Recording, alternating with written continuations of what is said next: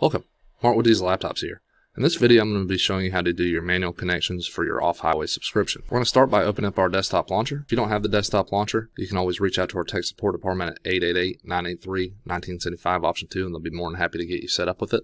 Only takes a few moments, and it ties all of our individual applications into one central location, and has also been incorporated into the Jaltest software. Click on this. We have our diagnostics, and under here, Jaltest software. I'll click on this to open up the Jaltest software. And once Jaltest is open, if you have multiple subscriptions, they'll be displayed out here. So to access our off-highway vehicles, we can come down here on the bottom right. You can access your off-highway equipment, your off-highway engines, and your street sweepers from here. Just make the selection that you're working with. To select a vehicle, we're going to click on the icon of the tractor.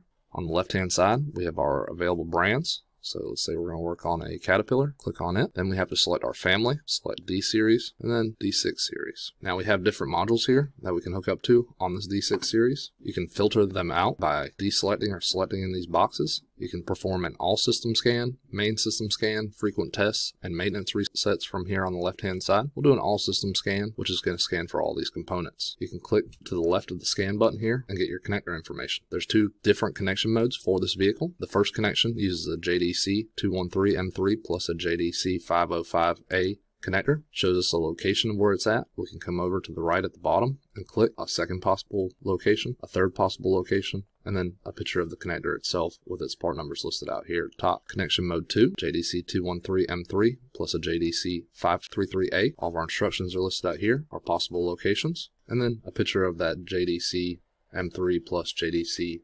533A connector. Once we've selected our proper connection, come up here and do a scan. Once the system scan is completed, we are notified up here as well as how many modules were detected during that system scan. The modules that are displayed are modules that were detected during that system scan, and we can hook up to these directly to get the most out of this tool. You can expand these individually to get your fault code information by clicking on the plus sign here, or you can expand all at the same time by hitting the plus sign at the top. Now you can try and erase all the fault codes for all the modules from this menu as well by clicking the eraser, and that's going to try and clear all the fault codes for all the modules. Or you can directly go into each module to get the most out of the tool. To directly connect to a module, just click on the module name and then come up to the top and click the orange connect button.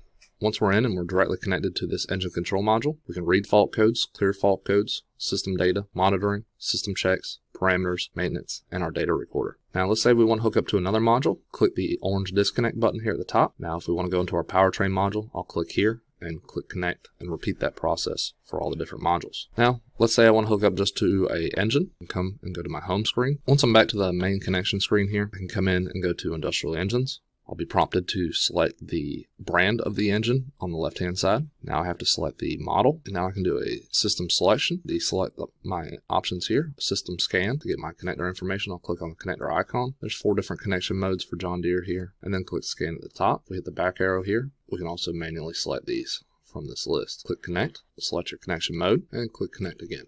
Now we have to identify the system, so which stage it is, and click OK. Now we're directly connected to this John Deere engine. We can read fault codes, clear fault codes, view system data, monitoring, actuate components, system checks, parameters, maintenance, calibrations, and data recorders. We can disconnect up here at the top right, and we can return to our home menu by clicking the home button here. When you hit disconnect, you're going to be prompted for your diagnostic report. If you wish to save it, you can click yes. If not, we can click no. Now for street sweepers, click on the icon, select the brand on the left-hand side, select the model. We can do a system scan or system selection. Proper selections here. Select what type of engine you're working with. For diagnostic connector information, click the connector icon to the left of the connect button. Select your proper connection mode. If you need multi-pins, click on the multi-pin icon here, and it'll give you instructions for that, as well as a detailed description of the diagnostic port and your multi-pin kit. Then at the top right, click connect. Select the type of Cummins engine that we're working with, and hit the check mark.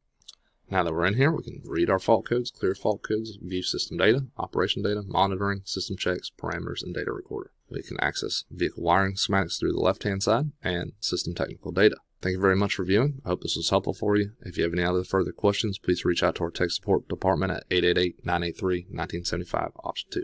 Have a great day.